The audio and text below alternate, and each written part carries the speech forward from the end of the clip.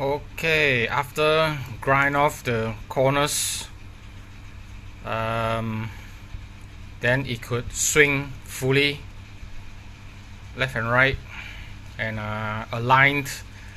Then the middle one, the plastic that holds it in the center, so that this middle pit doesn't go front and back and left and right and a lot of free play.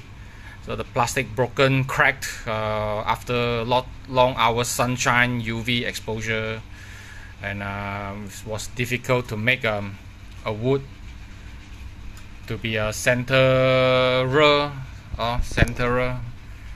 Then suddenly figure out I have some rubbers from a PC casing when mounting fans or mounting screws or motherboard or the old DVD drive or anti-vibration, and then thought I just plug it in, turn on the lights, plug it in, and it works. It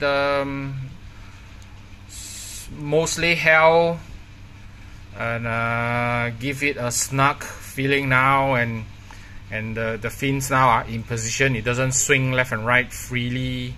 It holds itself in position very good. The rubber has a bit of resistance, as you know, and that's the rubber there.